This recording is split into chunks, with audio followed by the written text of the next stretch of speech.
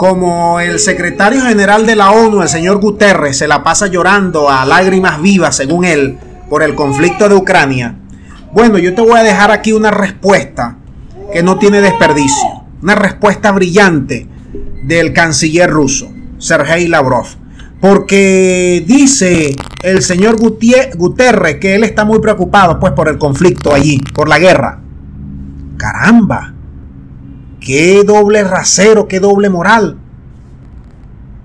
Y los muertos de palestinos, de saharauis, de iraquíes, de yemeníes, del Líbano, de todas las guerras que ha propiciado el abuelo, OTAN, las hamburguesas y la misma ONU con su cara bien lavada.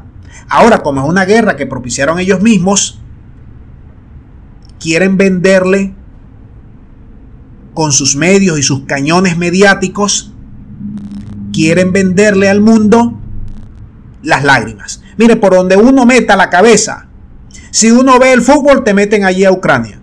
Si uno va al Balón de Oro, te meten ahí el mensaje de Ucrania. Por donde uno meta la vista o los oídos, te meten el mensaje del títere comediante, de la guerra. Claro, a favor de ellos. Entonces vamos a escuchar lo que le dice el canciller ruso, que es un hombre comedido y es un hombre muy inteligente. Vamos a escuchar este video. La verdad, no tiene desperdicio. Adelante con el canciller Lavrov. If you cannot sleep because of Russia-Ukrainian conflict, there are some advices to calm you down. First, imagine that this is happening in Africa. Imagine this is happening in the Middle East. Imagine Ukraine is Palestine. Imagine Russia is the United States. If you cannot sleep because of Russia-Ukrainian conflict, there are some advices to calm you down. First, imagine that this is happening in Africa. Imagine this is happening in the Middle East. Imagine Ukraine is Palestine. Imagine Russia is the United States.